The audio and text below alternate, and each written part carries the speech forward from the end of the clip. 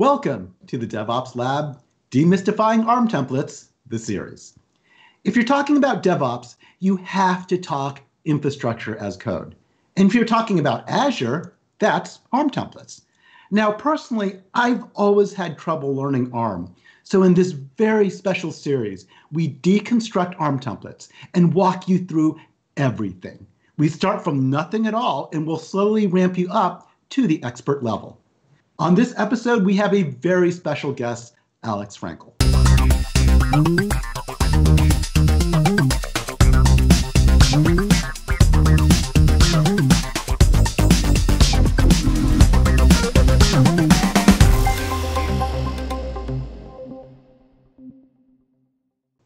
Welcome to the show, Alex. Great to have you. Hey, Abel. Thanks for having me. Absolutely. Tell us a little bit about yourself and then why ARM templates? Sure. So I'm a program manager on the ARM deployment. So basically making it as easy as possible for you to get your infra up in Azure the way that you want it.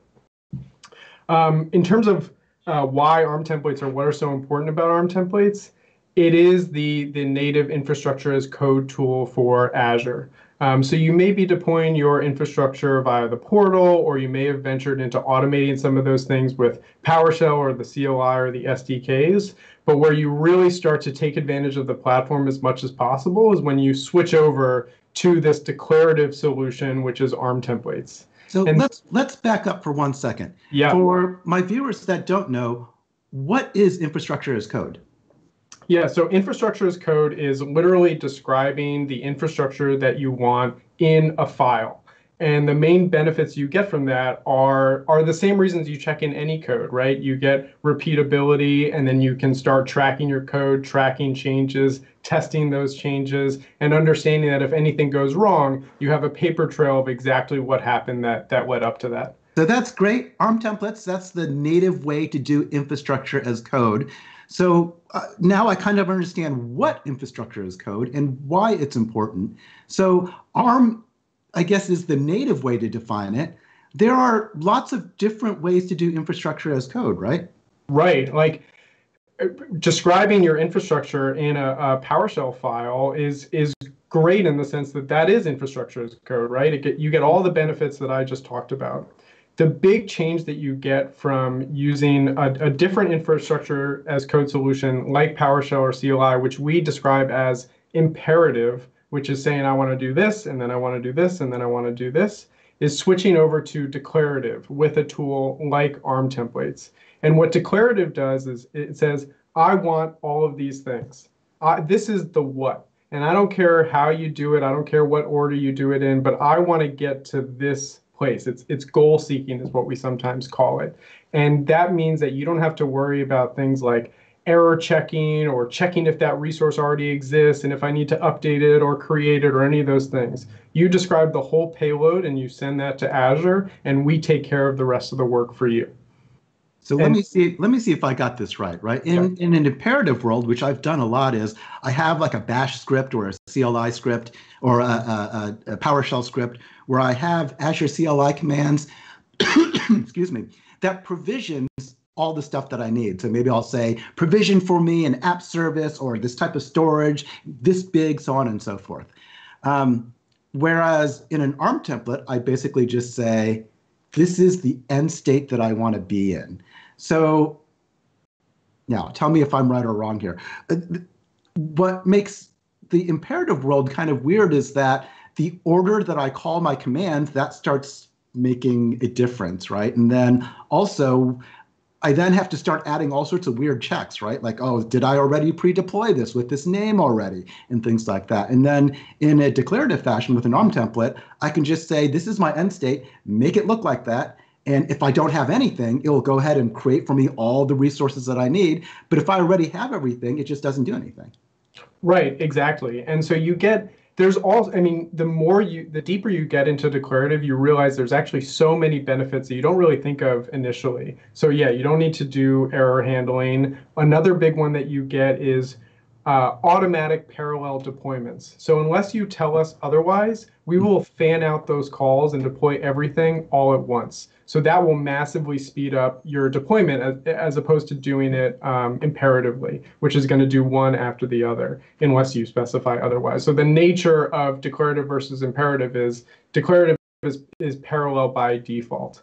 Some of the other things that we can do, because we know all of the things that you want to exist, is we can actually check a lot more things up front. So we can understand the relationships between resources and if those kind of like puzzle pieces are actually going to fit together in the way that you expect them to before we deploy anything. So what that saves you is, instead of getting halfway through that imperative PowerShell deployment and then finding out you have a bad naming convention or your IP space overlaps or whatever it is, right? We check all that up front to make sure that, to the best of our ability, we think this deployment is going to succeed. So let's go ahead and start with it. Yeah. Another benefit that I see a lot between imperative versus declarative is, with imperative, the version and state of my environment is really, really important depending on how I call my scripts, right? And then in the DevOps world, I want to just be able to run those same scripts over and over again in all of my deployments, which you can do, but it's a little bit tricky imperative-wise, right? I think in a declarative world with ARM templates, it's just a piece of cake, right? I mean, here's my ARM template, do whatever you need to fix my environment so it ends up looking like this. Yeah, exactly. So the word that we use to describe that is idempotent or idempotency. And what idempotency means is, no matter how many times that you deploy or redeploy something, we will always reach the same final state. So if something is idempotent, you don't need to worry at all if it's a create or an update or check through error handling or anything like that. You just say, I want all of these things. By giving it over to you, Azure, I'm expecting it to be exactly like that when I'm done. And I can just rely on that kind of core principle of idempotency. So really, once I figure out how to create these ARM templates, it's going to simplify my life a lot, right? Totally. We see over and over and over again customers transitioning from imperative automation models to declarative models and becoming much more successful. Literally, the rate of success of their deployments goes up because of all those things that we talked about, because we can check more things up front, because we can deploy faster. With ARM templates, you actually kind of bypass some of the quota limitations, whereas imperative, you're hitting these APIs over and over and over again. Because we get all the things that you want, we can be way more efficient with the API calls we're going to make, so we don't limit you to those sorts of quotas that you may have seen with some other tools. So generally speaking, moving to declarative is always a win once you can kind of get over that hump and understand the model and understand that it's really different. It's a different mindset than imperative programming. But when you make that transition, life is better on the other side. All right, so you've totally convinced me that declarative is the way to go. I can't wait to dive in and really kind of figure out how to do all this. One last question. There are quite a few other third-party tools out there that does infrastructure as code as well, correct? So why would I potentially want to use ARM template versus some of those other tools?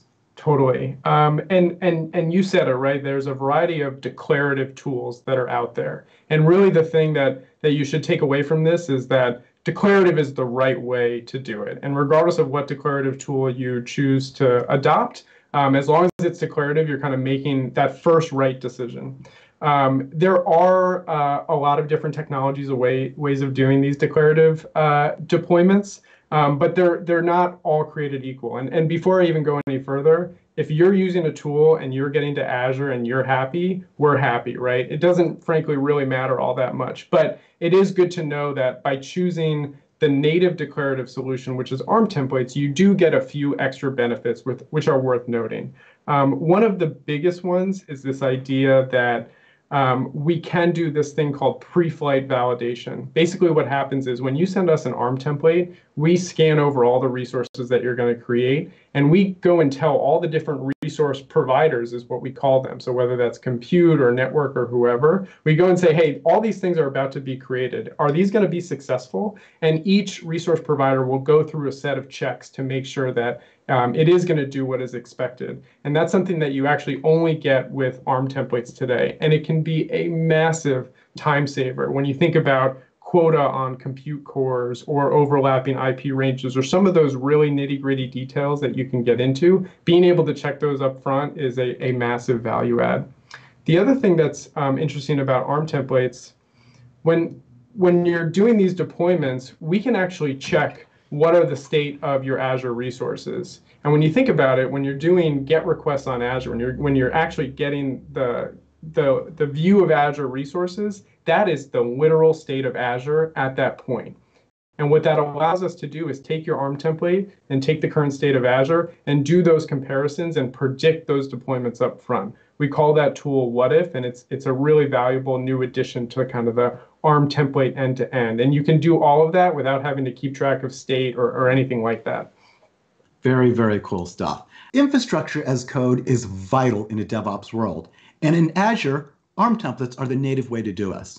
So join us in this series as we demystify ARM templates so every Azure developer can easily start using ARM templates. Click on the links below for more information and join us next time on the DevOps Lab.